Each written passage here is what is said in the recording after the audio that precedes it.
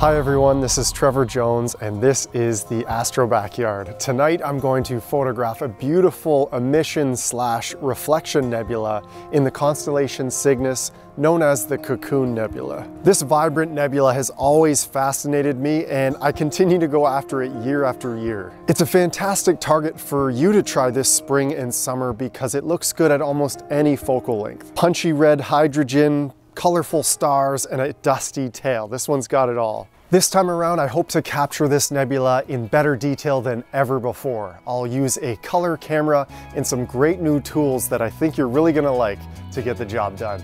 So, grab a cold one, and please join me for another night of deep sky astrophotography here in the backyard.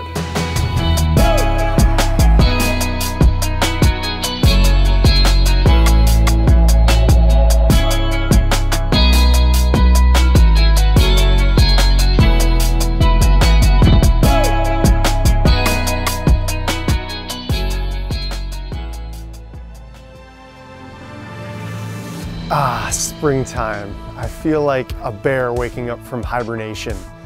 I have a lot more astro energy than I did in the winter, and I think it's because a lot of my favorite deep sky targets are returning. We're still currently in galaxy season, and the disk of the Milky Way, including the area of the night sky that I'm shooting tonight, doesn't rise until the wee hours of the morning, but that's okay. I'll sleep when I'm dead. The Cocoon Nebula is one of the earlier deep sky nebulae you can capture. The constellation Cygnus, the swan, rises in the east earlier and higher than the core of the Milky Way to the south. So it's usually the first area I go after in the early spring and summer. I'm hoping to collect some serious light on the Cocoon tonight using a multi-bandpass filter. I debated shooting it in the broad spectrum without a filter tonight because it's new moon, but I was thinking it might be nice to get some real good pop to that hydrogen in the nebula. The object is classified as a cluster of magnitude 9.5 stars involved in a bright and dark nebula. The cluster of stars in the Cocoon are beautiful indeed, but it's that glowing hydrogen gas and reflection areas that get my heart pumping. And there's a noticeable tail of dust that follows this glowing region. It blocks out a path on a sea of stars. I love me some dust. The field of view created by the telescope I'm using tonight will allow me to capture plenty of surrounding space around that primary nebula. Without being presumptuous, I believe that this is closer to the scale that most of you will be capturing the Cocoon at. This one has a focal length of just over 1,000 millimeters, but I'm using a 0.7 reducer to bring it closer to 700. To get really up close and personal to this 12 arc-minute wide nebula, you'll need a big telescope with a focal length of at least 2,000 millimeters.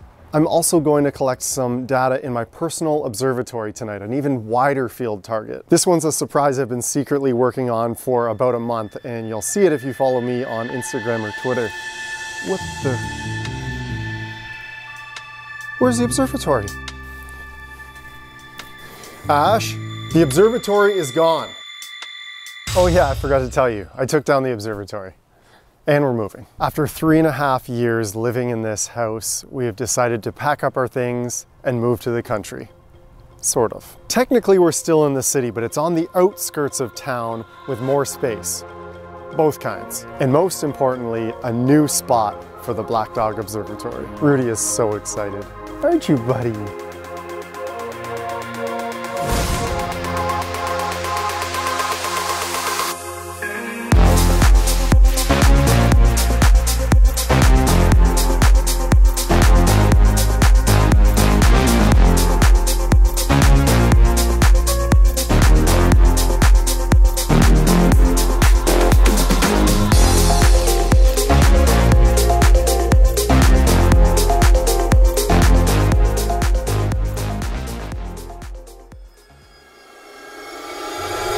So I have 2 scopes running tonight and I have to bring them both inside when I'm done so potential buyers can see our house in non-astro mode tomorrow. This feels really weird. Maybe we should have listed it as an astronomer's dream backyard and just left everything where it was. Of course, this is all happening on the first stretch of consecutive clear nights of this year and during new moon. The real kick in the grind was tearing down the no longer permanent pier and robotic telescope mount in the observatory. It's running better than ever right now, so why not disassemble it? Story of my life.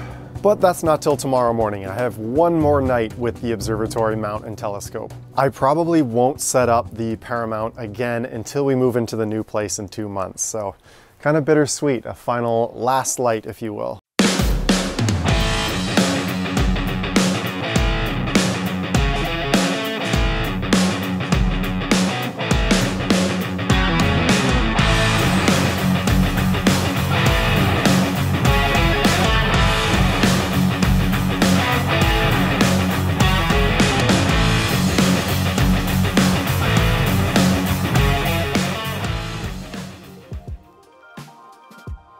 This video was sponsored by Skillshare, an online learning community with thousands of online classes and members across 150 countries. It's a place to get inspired, learn new skills, and put them to work. I myself have spent several hours absorbing useful information on Skillshare courses. If you're like me, you like to listen and learn from inspiring people on your downtime. I'm currently taking the Advanced Video Editing with Adobe Premiere Pro course by fellow YouTuber Jordy Jordy. He's kind of a genius when it comes to Premiere, and this is something I personally want to get better at this year. You guys knew I used Premiere for my videos, right? Completely self-taught. Until now, I guess. The courses are all ad-free, super professional, searchable, with new premium classes added each week. If you want to check it out, the first 1,000 of my subscribers that use the link in the description or the code AstroBackyard will get a 1-month free trial of Skillshare. Thanks again to Skillshare for sponsoring this video. This is pretty interesting. I think so anyway. So I was able to capture data on the Cocoon Nebula through a multi-band pass filter, the Triad Ultra. So pretty strong filter that isolates the narrowband details. And then I also shot it again the following night without a filter, just to shoot it in broadband. And we're gonna compare the two data sets here so you can see the big differences that these filters make. The first one here, this is the multi-band pass narrowband filter data, and I'll just do a quick screen transfer function so you can see what's in there. So you can see the layering there. It's 2 nights worth of data. It's funny, it's actually about the same amount of integration time for both sets, so great to compare. So here's the multi-band pass filter. Of course, you can see that really dynamic Cocoon Nebula in there, and in some of the dust, and you can even see some of the underlying red hydrogen gas behind the nebula. So really cool to see it like that, but of course those stars are a lot less natural and colorful using a filter like that. So when we look at the broad spectrum data, here's what it looks like with a quick stretch.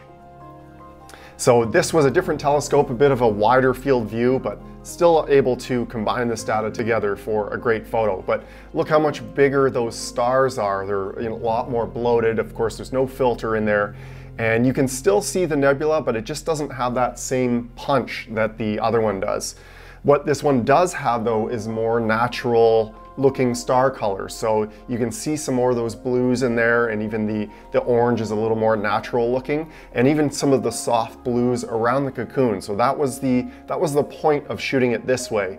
Now there's going to be some major processing involved, not just the scaling to get them to match, but also taking the best elements of each image and combining them. So the punchiness of the multi-band pass narrowband version, and then the natural stars of the broadband version. And I'll have to do some star minimizing, and there's going to be some magic in there, but these are the two data sets I used to create the final image. And hopefully that was useful to you to see the differences between the two filters.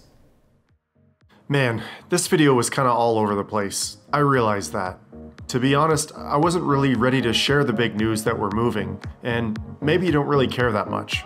But that missing dome kind of gave it away, so the cat's out of the bag. Anyway, I'm just excited about a slightly darker backyard and all of the future adventures we'll have back there.